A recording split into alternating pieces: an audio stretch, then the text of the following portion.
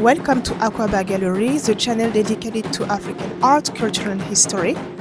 Orioye's main focus is on spirituality in Africa and how it interacts with cultural identity.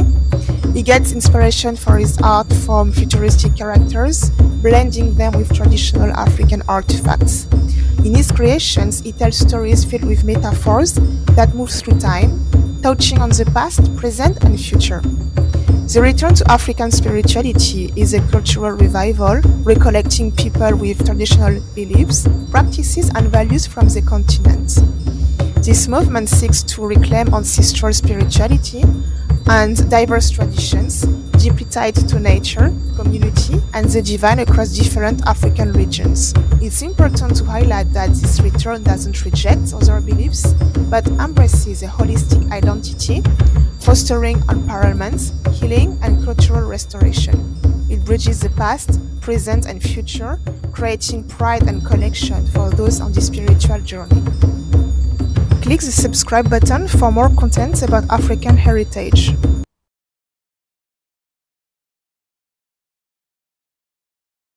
My name is Orioye Bukola and I'm a visual artist from Nigeria. In my paintings, I bring together traditional African and European aesthetics, weaving them into a vividly realized world that draws inspiration from the diverse religions and traditions of West Africa.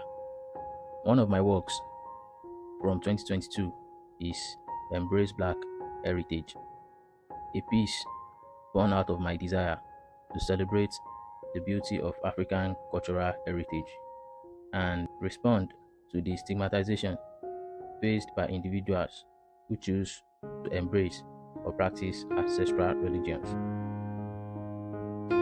Within this painting, a figure exudes an air of confidence, striking a posture that's both assertive and captivating.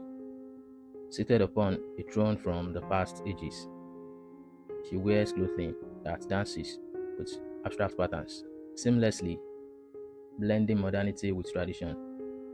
This abstract clothing serves as a visual metaphor for the convergence of heritage and contemporary existence. She carries a traditional statue on her lap, known as Ntadi, mother and child. This sculpture finds its origin in Congo and have historically been displayed on royal graves.